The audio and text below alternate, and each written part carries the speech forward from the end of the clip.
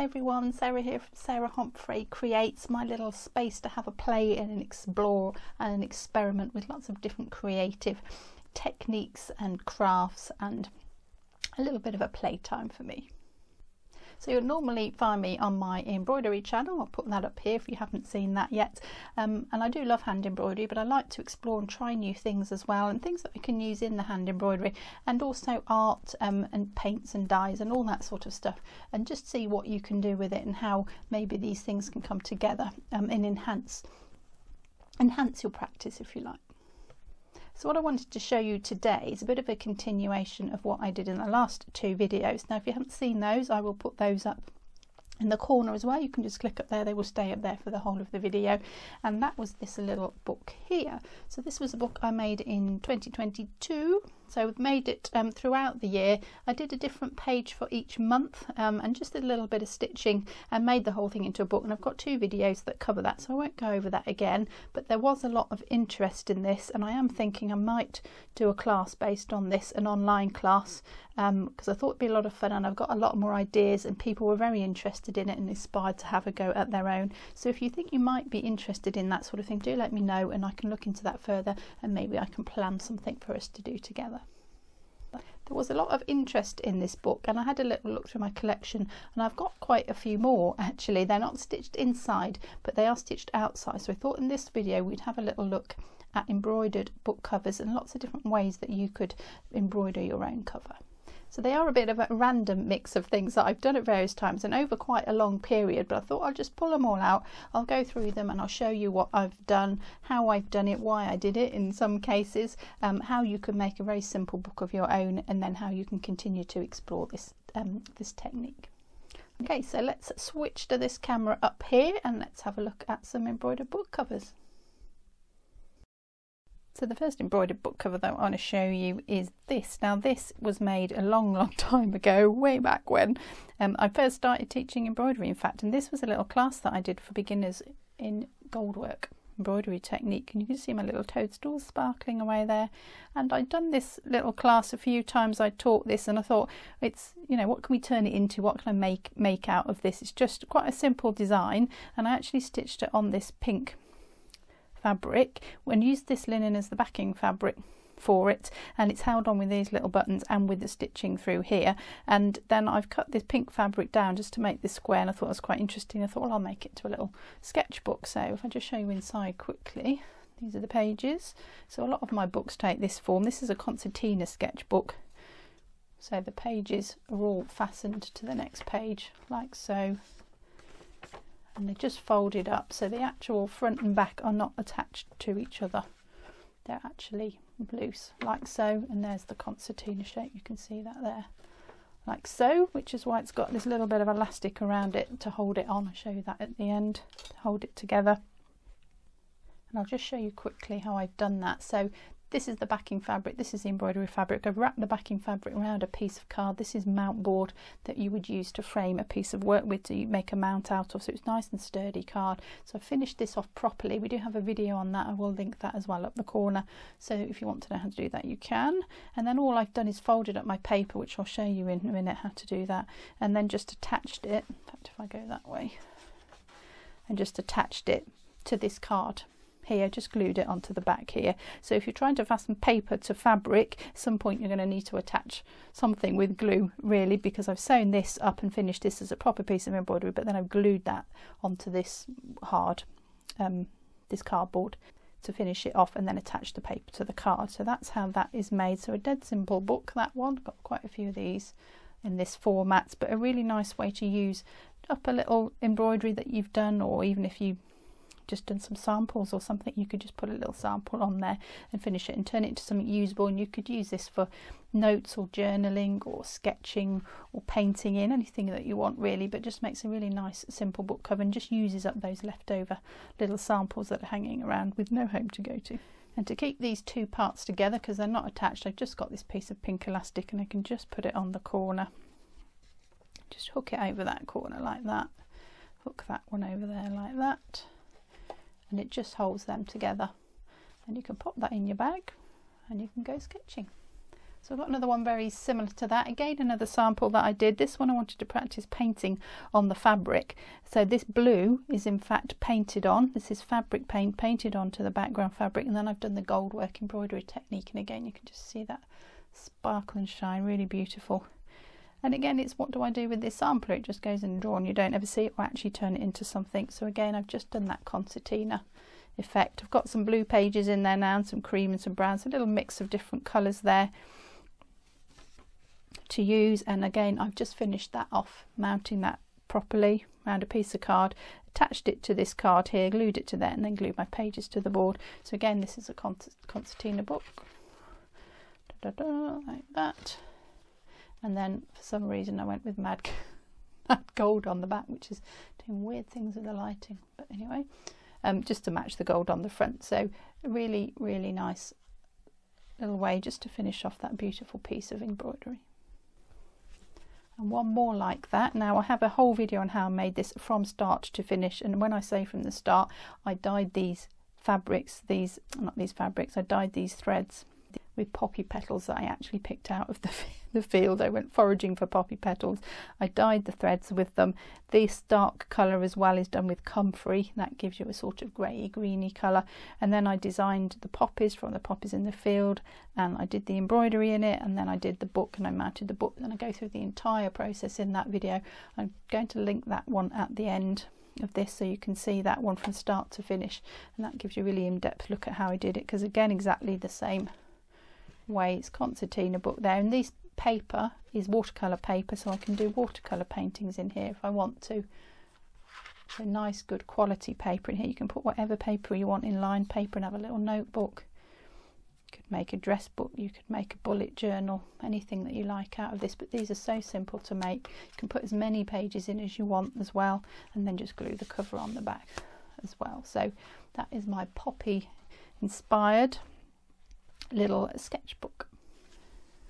So I'm going to show you these two together because these are related. So I led a textile tour in India into Jaipur, and we did a little bit teaching on that from the hotel by the swimming pool. Most beautiful classroom I've ever had. And we wanted to do some little pieces of embroidery, and I wanted to concentrate on shisha mirrors. I thought, we are in the land of the shisha mirror, we need to learn how to do shisha mirrors. And we just made these little samples here, and I just thought so nice to turn them into a little book as well. And again, just the concertina one. And what's great about this is khadi paper, so this is cotton paper, watercolor paper, and this comes from India. They make this in India, this khadi paper. So I thought, well, what's better than a little sketchbook made out of khadi paper with a little bit of Indian inspired embroidery on the front.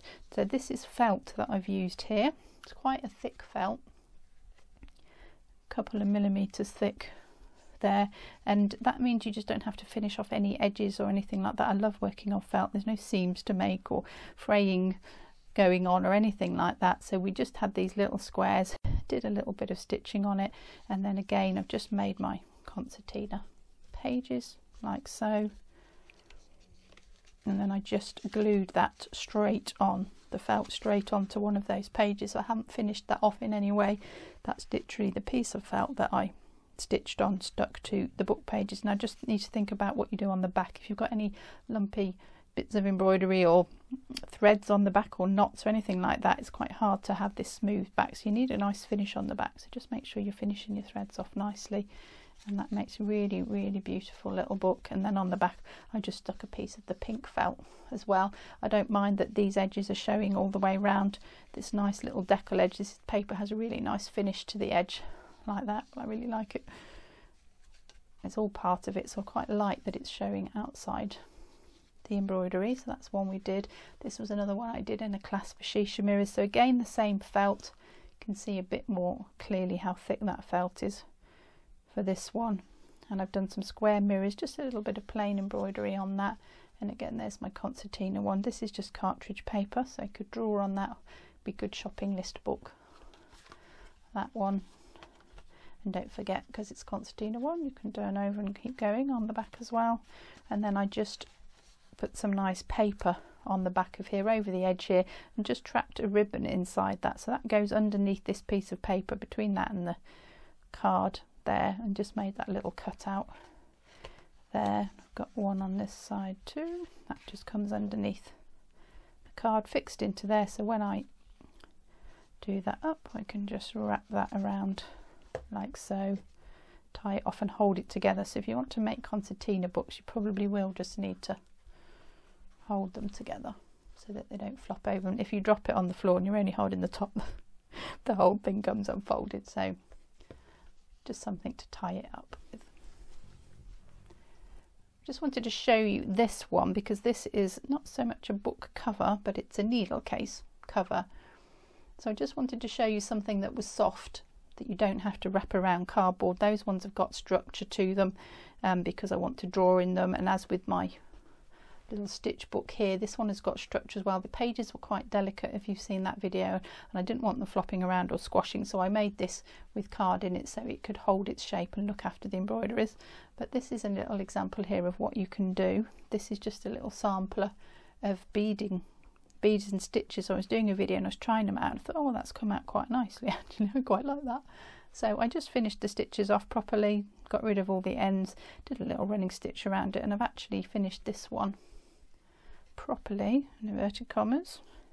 So I just put a piece of felt as a lining for it, and I folded the edges in. I've mitered the corners, so like you would a present there, so it comes across the corner, folded those edges under and just slip stitched all the way around it just to make a nice neat edging with it. If you're good with sewing machines and construction and dressmaking, there'll be lots of different ways you can put these covers together and make seams, and you can bag things out and make it all look professional, nice and neat and tidy. But I just did this by hand. This is just hand stitched and very easy to do. You don't need a sewing machine for this. Just put a little fold of felt in the middle for my book to put my needles in, and then just two little bits of ribbon coming out of the fabric to tie it up with. So you could easily replace that with paper if you wanted to. You could make a signature of papers and just sew it down there. Sewn that to the felt and then put the felt in so it doesn't come through to the back. So you could easily replace that with paper, or you could just put fabric leaves in it and sew some little samples to your fabric leaves. So a really great way to finish off samples. Don't chuck those samples away. Go and have a root through, see what you've got that you've had a little play with that didn't maybe work, that you could cut up and you can make a little book cover out of. Now, if you're a follower of my embroidery channel, you will be familiar with this one. I made this one very recently, a slow stitching video. It had a bit of a mad week and I just wanted to slow it down and do something that didn't require too much brain power, and this is a great technique for that. I love this technique, and I go through how to make this from start to finish in that, so do check that video out if you're interested in this. But I just made a little book cover out of this. It's got a little bookmark in it with a little bead on the end, and I just sometimes collect these little things. It's beautiful bead, it's really heavy. I've only got one of them, and I just thought that went really nicely with the sort of effect of the front as well. Just attached it to a little bit of silk, tied it to the top of the book cover, and that's my little bookmark. And then if I just take it out of here, just show you briefly how I made that. So it's just a rectangle of fabric. I've done my slow stitching on it. You can see the stitching here come through the inside, so I'm not worried about lining it or bagging it out or nice neat seams or anything like that. Slow stitching is about the process that you go through, about the mindful act of these fabrics and feeling the fabrics and feeling the threads in your hand. And it's really is lovely to have that interaction with it. And I just folded the both ends in, stitched it along here and along here. This is stitched along here, but that's part of my stitching on the front. Let me show you the other side. And these fabrics, by the way, I have dyed with tea and rusty nails. I have a video on that on this channel. Check that one out if you're interested in this fabric. Really, really lovely fabric to make, really rewarding to make it, and dead easy as well. You just need a bit of patience with it, because the secret is letting it dry naturally to get these beautiful effects on the fabric. Really amazing. And I used those fabrics in this because I promised I was going to make something out of it, and I had these wonderful little African buttons here that I put on. So that's the outside, that's the inside. This is a bought book that's gone in the middle here. This is just a little sketchbook I had, sea white one. It's got some nice good quality paper in it. I can draw or I can sketch or I can paint in that, and then that just slips inside there like so. Just make sure you leave enough on the top and the bottom just to sew down here. And that goes in that side there. Just slips in, and you can change it. If you filled that book up and you wanted to do another, you can keep the book cover, change the book, and away you go again. And there's my little bookmark down the middle. And I've got 2 fastenings on here just to fasten that up with. So again, do check that video out if you're interested in how to make that. Slow stitching is a lot of fun, and these book covers are so easy to make. And just think of all those things you've got lying around, that you might have a little journal that you want covering, or a sketchbook you've done some paintings in, or a little book of ideas, anything that covers a bit boring. Slow stitch cover, super fun. Now this is one that nobody has seen yet, because I've only just finished this and I'm excited to show you this. So this is based on that one that I've just shown you. It's another slow stitch cover, and I've gone to town on this one. Really enjoyed it, so I'm going to undo this. So this is some silk. I'll show you this in a minute. I'll show you the cover first. So I just started with a plain piece of fabric. In fact, if I show you the book inside first, make a bit more sense. That noise, I'm going to show you what that noise is in a second. And this was a sketchbook I had, and I was doing some, just messing around with some abstract painting in my art lesson, my art group that I go to every week, and I just thought, oh, I want to do something big and bold. And I actually took the book apart and I painted all these pages, and I sewed the book back together again. Where's the middle? Gone. There's the middle. So I sewed it back together again, just a simple stitch down the centre there, and I tore all the edges to give it that decor look like we had on that cardi paper earlier, and put the book back together. Now the book has actually got a black cover, really uninspiring, and I covered the inside with some parchment paper so that you can't see that black. I didn't want it to be black. And again, I've made this in the same way as that previous one, so I've just folded in the ends, stitched along the top just here and here in a back stitch, and then the cover just slips inside. So if I just take the book out like so, there's my book. It's a lot of fun to do that, and did it really quickly. I think I'm going to go back in and draw on it, and actually one of them I've got some stitching on it. Where's my stitching? Oh, can't remember. There, just started a little bit of stitching on it. Really excited to sort of put some stitching in and some drawing on here, and see if we can't make a nice big piece of art out of embroidery and painting on paper. So I'm looking forward to having a play with that. So I'm going to do more work on that, but I just want to show you this cover. So the inside is just a piece of calico, so it was that size plus the ends on either end, all folded out, one big flat piece of fabric. And let's just show you this side, and just piece these fabrics on top, so exactly the same as I've done that previous one. So do check that video out, and my other video on slow stitching as well. That gives a lot more detail about the technique, and covered the whole piece of calico in just different pieces, so a little bit like crazy quilting type technique. And I've got some silks in here. This is silk here. This is silk that you make men's ties out of. This is that fabric that I dyed with the nails and the tea. A little bit of lace there, just some green fabric. I just wanted to bring out a little bit of a brighter colour. And this lace here, I actually found this piece while I was doing a little bit of maintenance in the studio. I found this little bit of lace. I'll put a picture up of that because it was really beautiful, and I obviously bought it. I don't remember buying it, but it's saving it for the right occasion. This was the right occasion. So this is a little black piece of lace here. You can see some black leaves on it, and all these flowers were already sewn onto it. These green ones have disintegrated a bit because they're right on the spine, so something to think about is how delicate your fabric is. And I've sewn it down with these little green cross stitches, so sewn that over these other layers of fabric. There's a little bit more of that tea dyed one down here, a little bit of velvet with some gold on it, running stitches to hold it all together, the cross stitches. I found this lovely little bit of braid as well, this ribbon braid, which I showed you in a video that I did for my patrons and my channel members on my embroidery channel. I said, oh, I'm going to use this for something, and I've actually put it across the top. I think that's really, really beautiful. And then I've just decorated it with some stuff. So I just found these little kind of steampunky type shapes here. This has been hanging around for ages, this little sort of cabochon type thing. I thought that looks like a little clasp. I had to drill some holes in it to get it to be able to stitch on it. But the bit I really want to show you, the two bits I really want to show you is this. Let's start with this. This is a little bag, a little Indian bag. I don't need to undo it, it's got nothing in it, but it's a bag. And I've had this hanging around for a while. I just thought, oh, I can sew it on the cover. That would be really great. And again, I brought in a little bit of this ribbon from up here down to here, just to tie it in together. You can sort of see how I've done that in a couple of places. This colour is from here.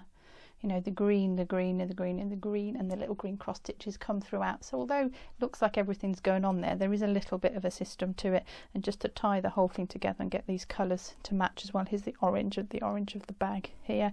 And you could just put little trinkets in there. You could put a little note in there when you made it and who made it. It's quite nice to sign these things. We don't tend to sign them as textile artists and embroiderers for some reason, so sign and date it. And then I just want to show the last thing I did. I'm going to have to hold it up for this. So if you have doing some slow stitch or any kind of embroidery, quilting or anything like that, if you've got broken jewellery, odd earrings, I hope you can see that one there. That's a little earring I had, and I really like these earrings, and I lost one of them.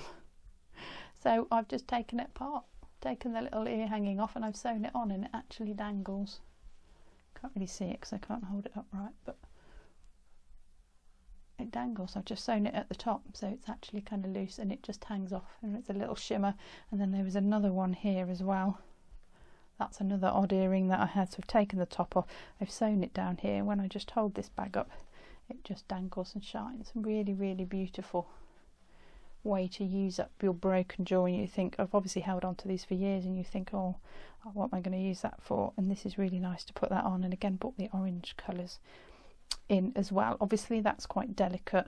This bit's quite delicate on the spine, so this one's not going to get a lot of use. If I work in the book cover, I should probably take the book out and leave the cover somewhere safe, and then put the book back in when I've finished. And then I'm just going to show you this here, because this is another thing I found on the same day as I found that bit of lace. So folded the ends in, just decorated it with some stitch and kept that quite plain. My book fits inside there. I'm just going to lean behind me because I found this really wonderful skein of silk. This is old silk saris. They've been cut up and they've been stitched together in long strips, and I've just got this great big hank of silk sari, and I was going to make a tassel out of it. That'd be great for a tassel, and then I just found it the other day and thought, oh, you know what, that would look wonderful on my book. I've got enough of it to play with. There's just some beautiful, beautiful fabrics. It's just gorgeous in there, and I just picked a little bit that I thought would match. Look at the colour of that. Whoa. So I just picked this little bit here. This was sewn together already, and it's quite a long bit, but I wanted all these colours in it. Look at that purple to that turquoise, really amazing. And I just thought it kind of went with the front, really. That little bit of turquoise is coming out in there, and I've got some of the pinks in here. And then I just fasten them both to there. Now you could fasten one end to there and wrap it around and tie it. You could do whatever you like with that. And I've just doubled it up like so. And then I'm just wrapping that around the whole book. So if I slip the book back inside, you can see what that looks like. That goes in there. That side goes in there. Can't get it in, just bend the book in half the other way. That will go in.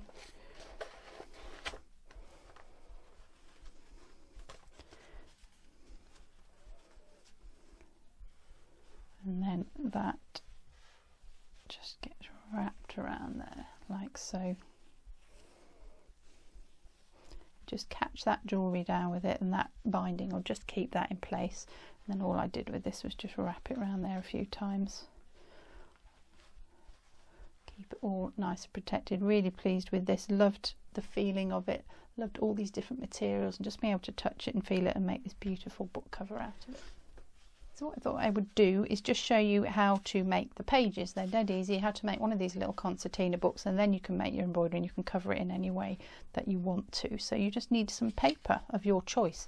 You can have plain paper to write on, you can have lined paper if you want a notebook, you can have watercolour paper if you want to paint in it. Anything goes. You can mix your pages as well if you want to. The only thing I would say is, probably make the book the size of the paper. Choose your paper first, see what size pages it makes, and then make the book to fit that. It's quite hard to make paper fit a particular size without wasting loads of it. So I've just got some square ones here. This was some old letterhead paper. Cut the letterhead off the top because the paper was really nice. Just need some scissors or a ruler and a knife, whichever you want to do, and I've just folded that in half. So you need long bits, and we're going to concertina them up. So all I'm going to do is cut that in half.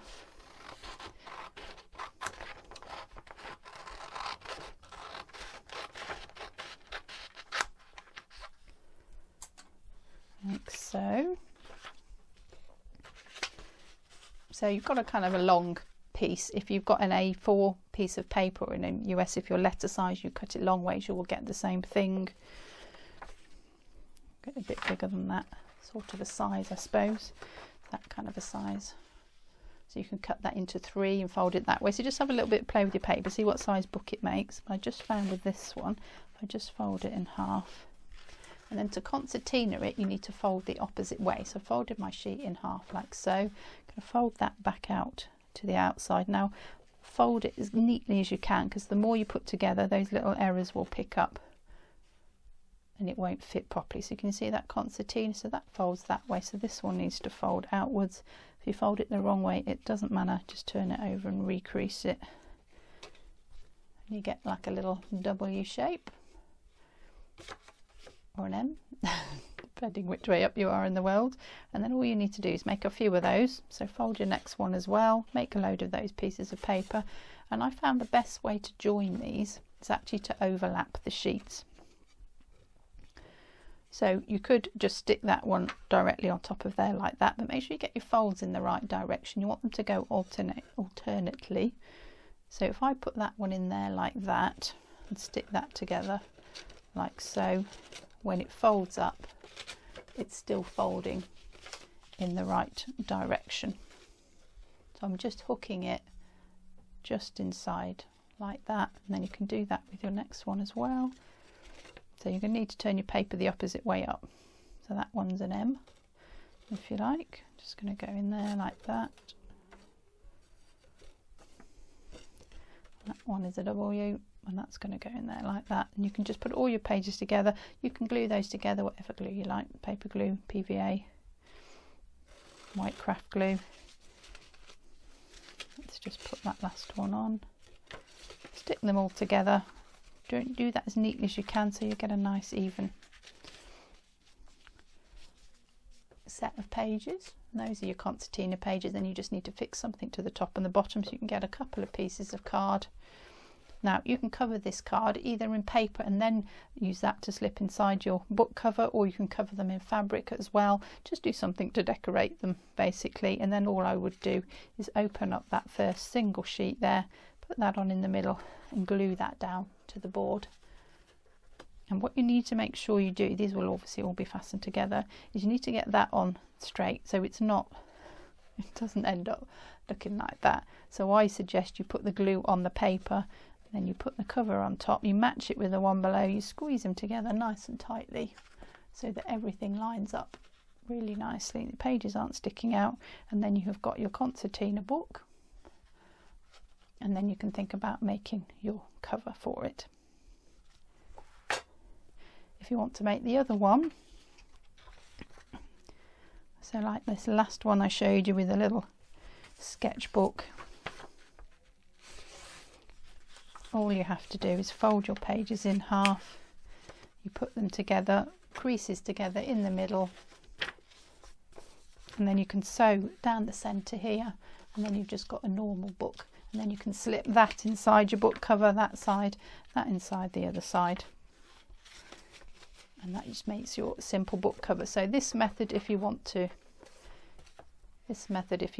make a little piece that goes on top like that, that's that method. And this one is my slow stitch book cover method, where I slip the pages inside the book. So once you've had a go at a couple of these techniques, these are super nice to make these books. You can just let your imagination run wild. You can make sketchbooks and notebooks and journals and bullet journals and diaries and all sorts of different kinds of books. Just have fun experimenting and playing and seeing what you can come up with. So I hope you enjoyed that little tour around some of my book covers, just very quickly, but I just wanted you to see that just with a little bit of playing and experimentation, all these different things that you can come up with. You don't have to know about book binding, you don't have to have a sewing machine to make these beautiful things. You can just have a play and come up with them. And I just want to show you this one because you couldn't see it when it was down on the surface. I want to show you the jewellery sparkling.